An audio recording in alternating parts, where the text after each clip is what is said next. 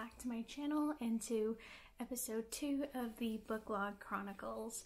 So today I'm going to be talking about the A Good Girl's Guide to Murder Trilogy.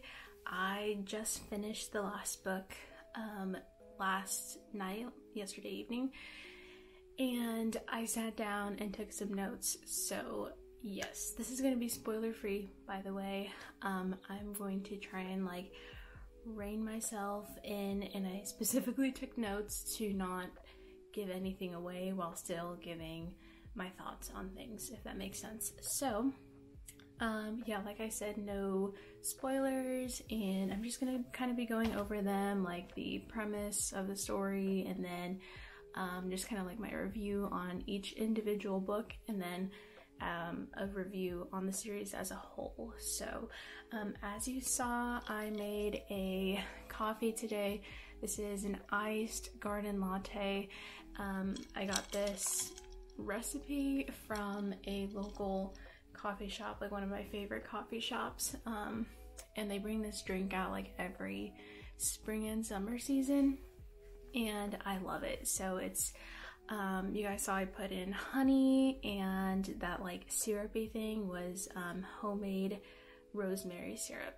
I know it sounds super strange, and I don't know, I personally like trying really unique drinks, so making a rosemary syrup is really easy. So I just found up like a recipe on YouTube, and it was really quick. So if you want to try it, I highly recommend it if you want to try a new, unique, springy drink.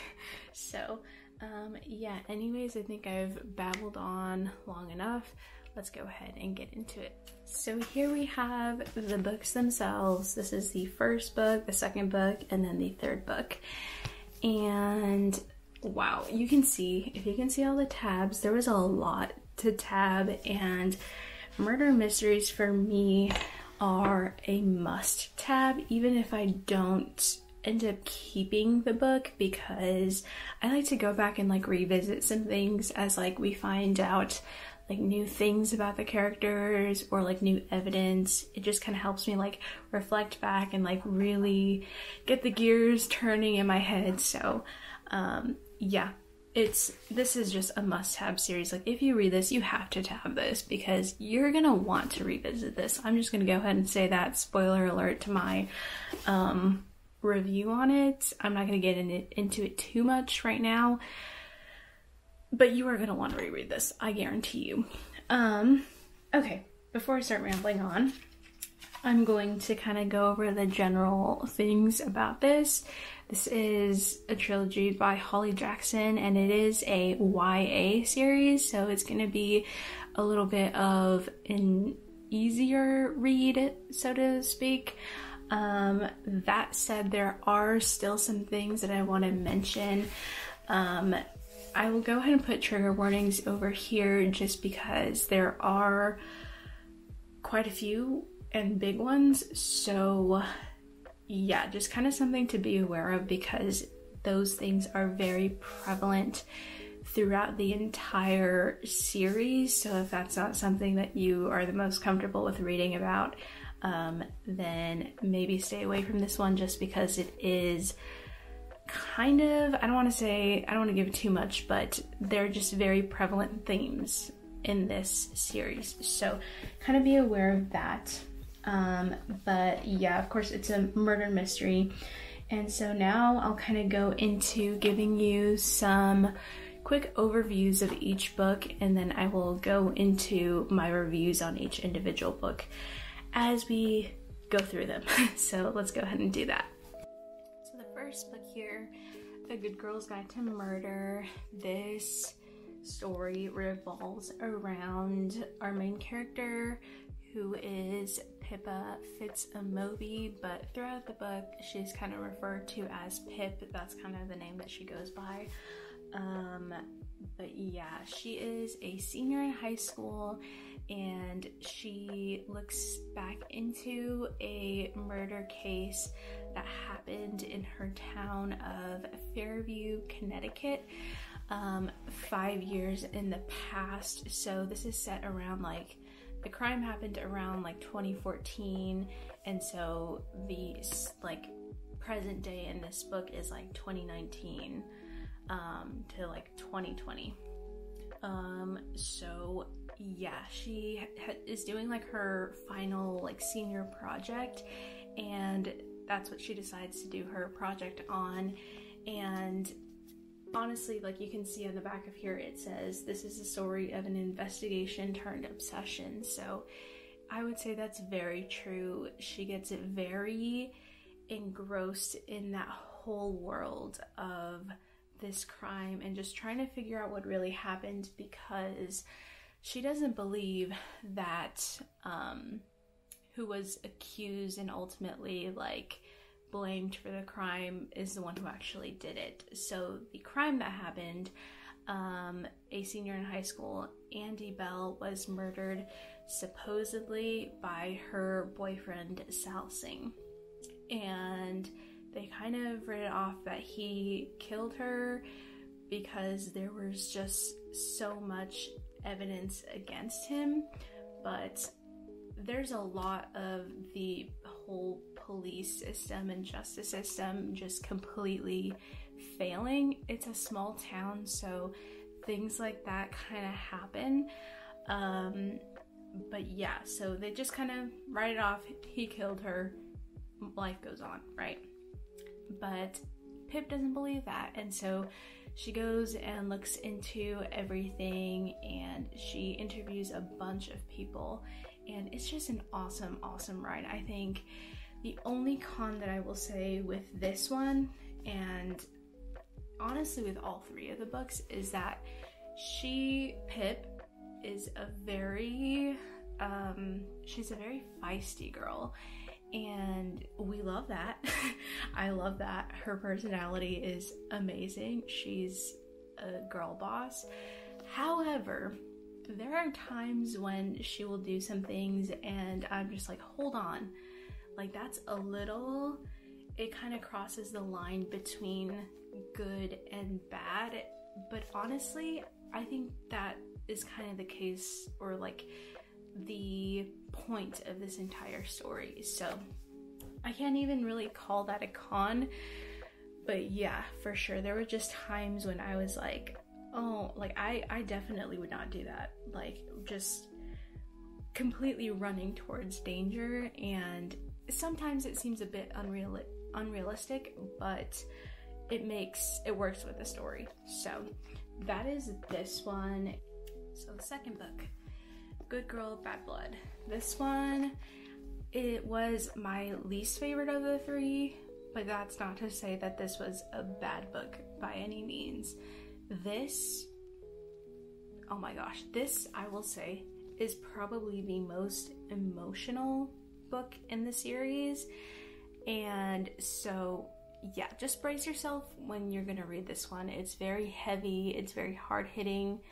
So this one, we are still with Pip and the same kind of like cast of characters that we get introduced to in the first book. And this is revolving around the disappearance of Jamie Reynolds, which is the older brother of one of Pip's friends, one of her close friends. So she kind of feels this obligation to help find him. So in that first book, she was looking into a case that already had been resolved. And this one, she is following a case that is ongoing and that is currently, happening. And the police are trying to find the person.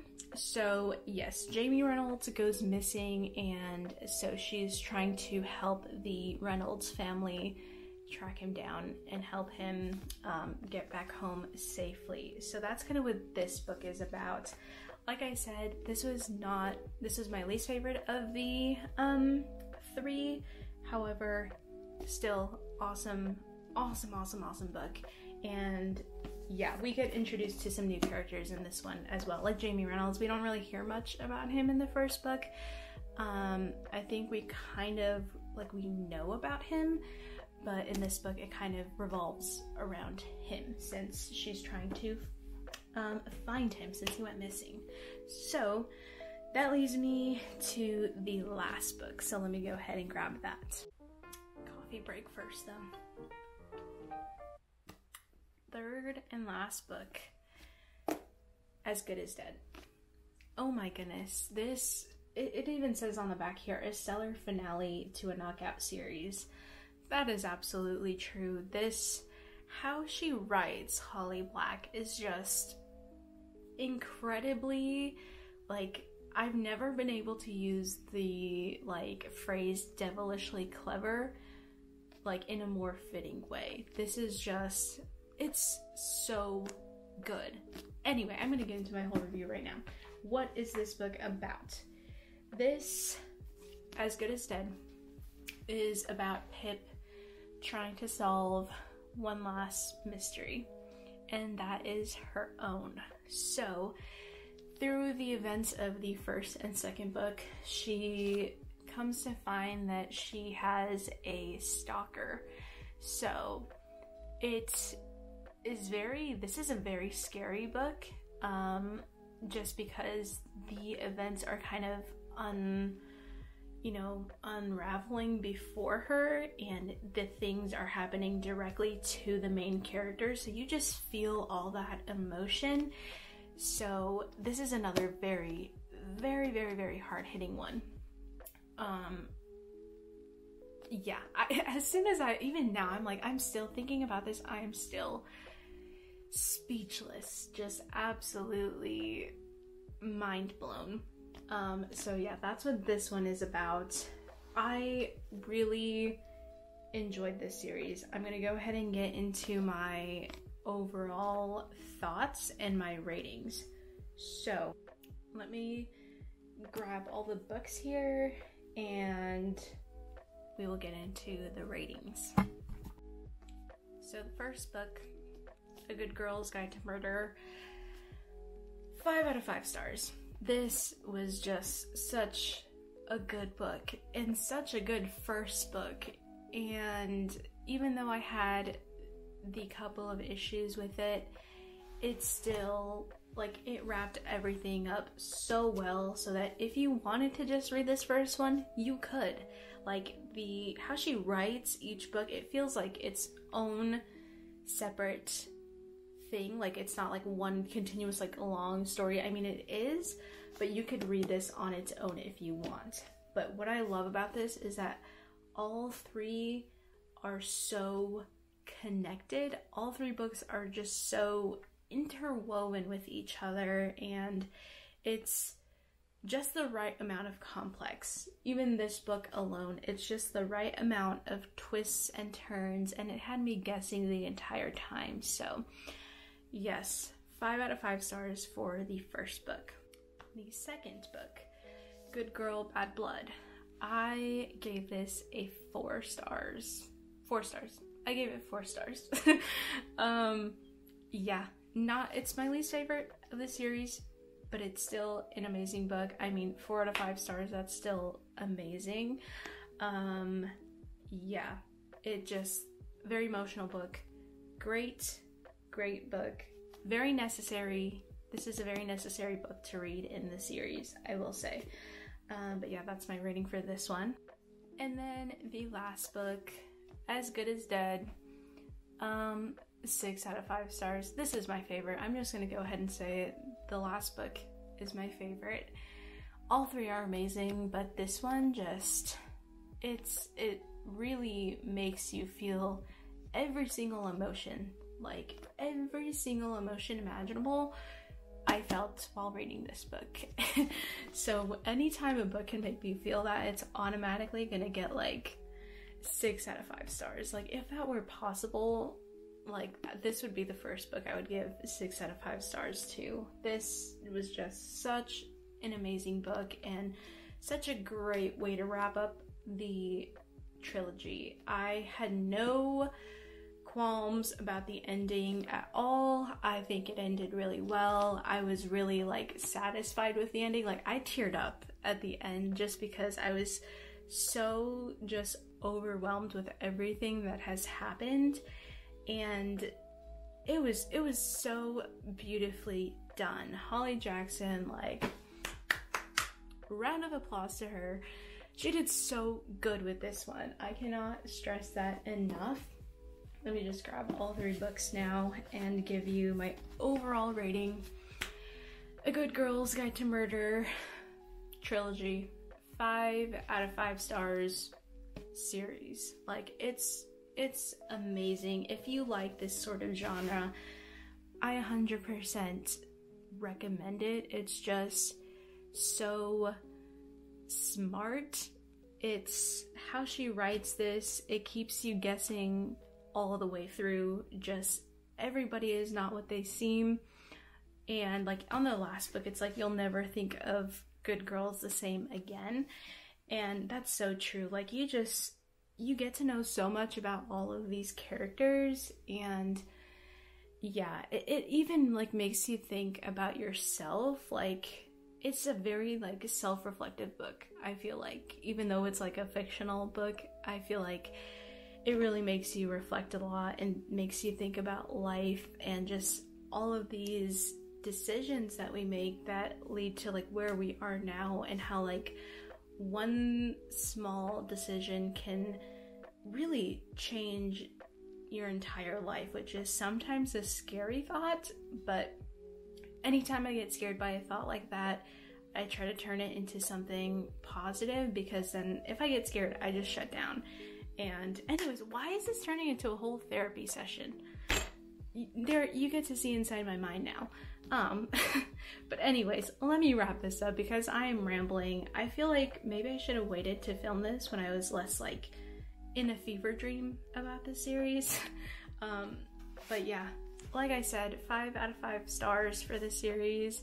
Go read it if you have not read it, or if you need to finish reading it, go finish reading it now. And that's it. 5 out of 5 stars. You need to read this. Highly recommend it. Such a good series. And I'm gonna go reread it right now. No, I'm not. I'm gonna try and give it some time before I reread it, because I want to kind of forget some details. Although I think this is gonna stick with me like forever. It's just one of those series that it just hits you so hard. I don't think I'm gonna forget it at all. So yeah, that's this series and the end of episode 2 of the book log chronicles. Had to think about that for a second. But yeah, I hope you guys enjoyed. If you've read this series, let me know what your thoughts on it are in the comments. I love talking to you guys in the comments. So yeah, that is the end of this video. I hope you guys are having a great day, and thank you for spending some of your time with me. I will see you guys next week. Bye guys.